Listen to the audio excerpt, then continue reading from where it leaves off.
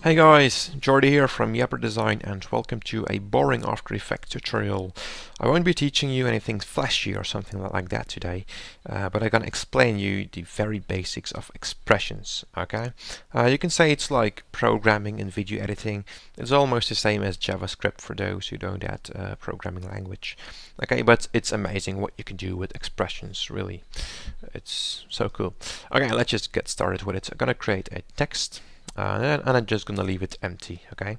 Gonna open up my text in here and go to source text. I'm gonna alt click on it so I can type text in here, okay? Just gonna delete it, what was saying there. And now I'm gonna type in a number. Let's say, for example, 7, okay?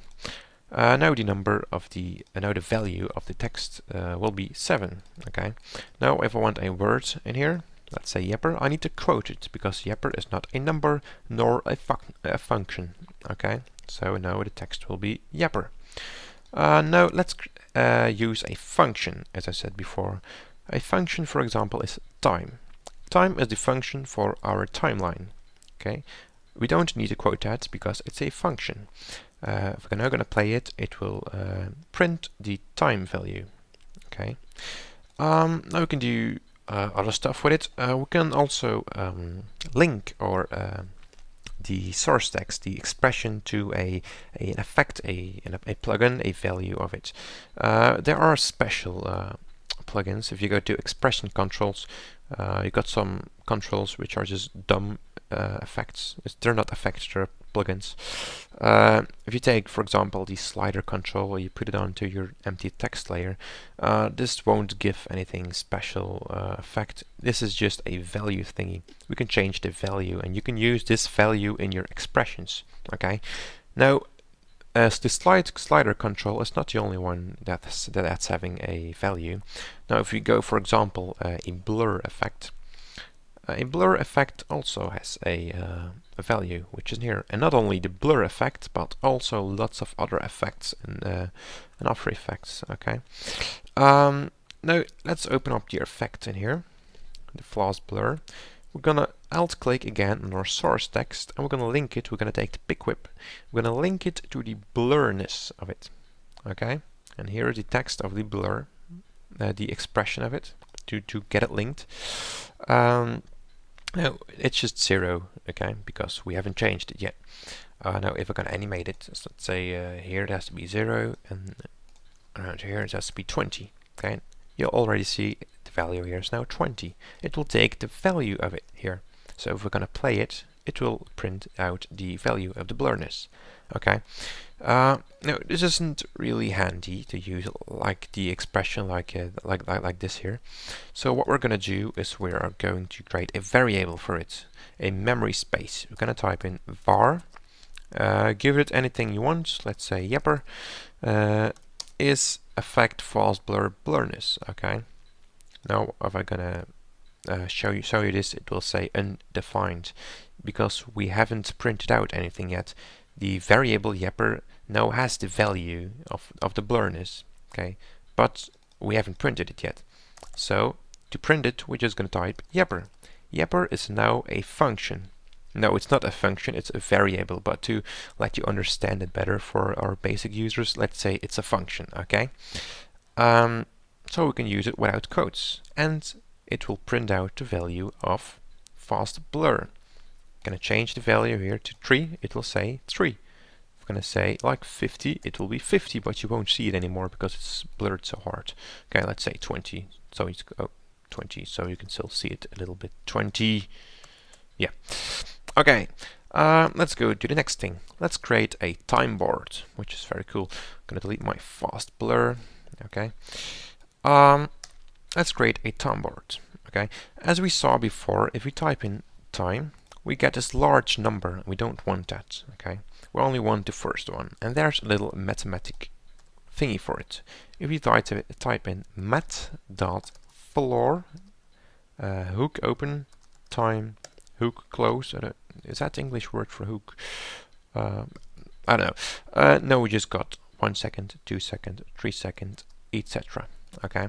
We're going to place this thing in a variable. I'm going to type in var, let's say second. Sec is this time. Okay. Now I have to close this with a dot comma. Okay, because we are starting a new rule. We're gonna create another variable. Okay, gonna type in var milli to make milliseconds. Is math.floor time times 60. Okay, because milliseconds is 60 times longer than a seconds. Okay, and okay, that's it. We got two variables now, and now we can print it. Okay, we learned with the quotes. We can type in text, let's say seconds, in quotes, plus the variable of second, plus new quotes, some text, milliseconds. Okay, space, oops, plus a space, and now the variable of milli. And let's play this. Now we got our homemade time board. Isn't that cool? Gonna play it, and here you can see the milliseconds is growing, and the seconds too. This is the exactly values of your timeline, by the way. Okay, now for the hard kickers, let's make, for the hard programmers in here, let's make an if then else statement. Okay, so we're gonna start again, variable second is mat.floor time. Okay, we all understand that. And now let's create an if then else. If, let's say, if our seconds will be larger than 2, then we're gonna give a big error. Okay, so let's say if, I'm gonna open up the hook, if sec is bigger than 2, okay, now then you have to press that sign. I don't know how to say it in English, a special hook. Okay, then we're gonna give an error. Okay, let's say too big, but we have to code it. Okay, too big. Okay, then we're gonna say else. Gonna create. Oops, we're gonna close it with these hooks. Let me just do it like that. Okay, else. And we're going to open up again. Else it will just print out the number. So let's say sec, which is the value. And we're going to close it again here. Okay. Now let's play this. 1, 2, too big. Okay. Well, that was basically it. I hope you understand this a little bit. Well, it's programming actually. If you don't, you can also search lots of books on it on the internet about expressions on After Effects. Now this is the very basics on what you can do with it. Now you can also link again to some to something, to a blurriness, and you can say if the blurriness is above 10, then it will give an error or whatever. Okay, so I hope you. Still, it was a boring tutorial, but I hope you enjoyed it anyways. And thank you for watching, and don't forget to leave a comment. I really like people commenting on my videos. Okay, so thank you for watching again, and my name is Jordi from Yepper Design.